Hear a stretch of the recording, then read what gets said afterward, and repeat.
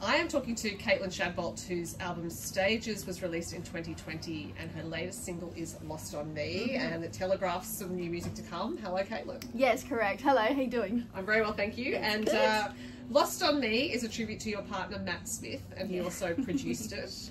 You must have been very flattered in both capacities. Yes, that was an experience, let's put it that way. So, yeah, I wrote the song about Matt, and then we recorded it together, and it was the first song that we'd kind of co-produced together. This was a whole new project we decided for this upcoming record. Let's do it together, let's co-produce it, challenge ourselves. We've got a studio at home that we built during the pandemic. So it was quite ironic because at times when we were, you know, getting frustrated with each other, as couples do, I was kind of like, that's exactly what this song is about, you know, like you drive me up the wall, but I love you and I'm so grateful you're spending all this time getting this song together, but you're still a pain in my bum.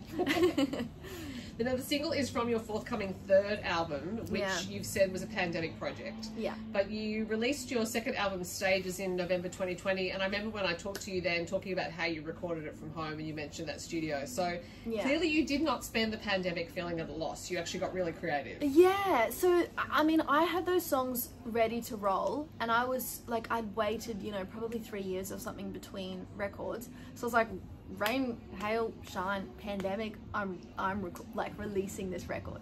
So yeah, we made it happen in 2020, and then did what we could with it, and yeah, so for this next one we just said let's take a step above again and do it ourselves. So when did you start writing for this third album? To be honest, pretty much all through the lockdowns and things like that, and in the gaps between when things would open up. But yeah, this record, and look, it's still not completely written, to be honest. I'm really just kind of taking it song by song and just kind of, yeah, finessing it and seeing what comes together, and also just what comes out, because some songs just have spilled out of me and I go like, oh wow, there you go, that's what I was feeling, and I feel like it kind of fits into the next puzzle piece. And I remember talking to you in 2020 about the technical skills you developed, having to record from home and learning all of that. So are you still using those, recording things? Yes and no. So Matt has definitely taken on a lot of that stuff, which is cool. And because the studio has very much expanded, it was just a little, you know, space in the spare room of our house. Now it's a fully fledged, fully functional, not in our house but on our property, recording studio. So, and there's some expensive gear in there, and I'm like, you know what, I don't want to touch that. Because if I break that, that's a lot of money. Are you thinking of recording other people, or have you been recording other people? We have actually. We did, well, we, meaning Matt, recorded all of Brad Cox's vocals for his next record, and we've done some Sandy White stuff. We have done some stuff for sure. Yeah, so we're working on it. Building your own little, little boutique studio, you know. Which is great. Now, Lost on Me, this new single, was written with Melanie Dyer, and you two also wrote Dumb Decisions together. You sing on Dumb Decisions, and it's on Melanie's album. Correct. What do you enjoy about writing with Melanie? It's just so fun. And you know what, like, we are great friends, but as songwriters I feel like we just know where we're headed. And we've got similar styles, and we both kind of are pedantic about similar things, you know, with phrasing and trying to fit all these words and syllables into this space. So I feel like we we just click on that level. And also because we are such good friends, I can just say, oh look, this is how I'm feeling, no shame, and she'll go, yeah, cool, let's unpack that and put it into a song.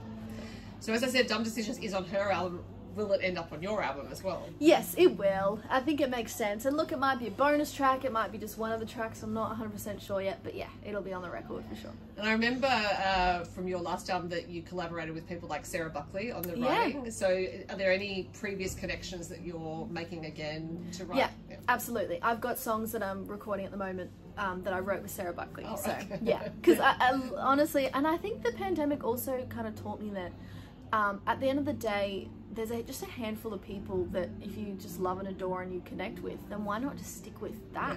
So that's kind of what I'm doing for this record. I'm writing a lot of stuff on my own, and then doing stuff with Mel and Sarah Buckley and a couple other writers that I love, and kind of keeping it at that. Now you are on the road with Melanie at the time we're speaking. It must feel like a relief to be out playing again. It is. It's so nice. It's weird because yes, we're working, but it feels like a fun little adventure holiday kind of vibe. Look, we're only on show 2, so ask me again in another 6, we'll see. But yeah, it's really good, yeah. And it, you know, I think last year we had a show here and I had a show there, and then there was long gaps between, whereas this tour feels like an actual tour. So yeah, it's cool. And what's on for the rest of the year? This tour pretty much will take us up to November, and then more studio time, and then before you know it, it's Christmas and I'm knocking off. Yeah, and then it's Tamworth. Yeah, that's right, and then we're on to the next year. Yeah. Well, Caitlyn, I love Stages, your previous album. I'm very much looking forward to the new album. Thank you. And congratulations on the great song. Yeah, cheers. Thanks so much. Thanks for having me.